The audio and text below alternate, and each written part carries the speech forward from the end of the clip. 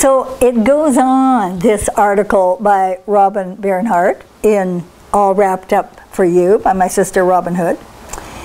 And it starts off with the polyvagal theory and the completion of the orienting response.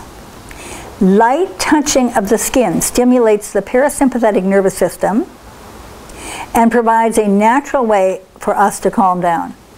The vagus nerve makes up most of the parasympathetic nervous system and connects the heart, the lungs, the organs, and the intestines to the brain.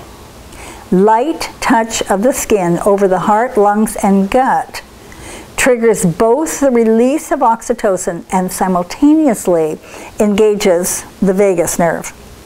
Unconscious changes in breathing patterns seen in group members indicate the polyvagal system has been engaged. The polyvagal system can be engaged intentionally through breath work, as in many forms of yoga, meditation, and simple relaxation exercises. It is a natural and underutilized part of mammalian biology that serves to reduce stress.